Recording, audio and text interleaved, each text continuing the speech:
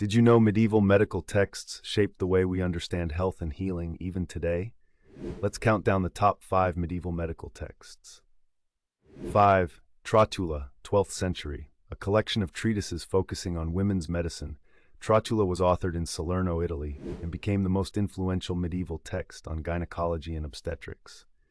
4. Compendium Medicinae by Gilbertus Anglicus, c. 1230. This English physician's vast reference book summarized centuries of Greek, Arab, and Latin medical knowledge for use by practitioners across Europe. 3. Liber Canonis Medicinae, the Canon of Medicine, by Avicenna, early 11th century.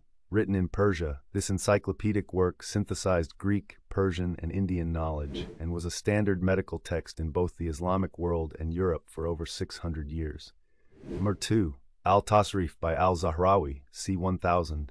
This 30-volume Arabic encyclopedia included detailed surgical techniques and instruments, and introduced surgical procedures still used in modified forms today.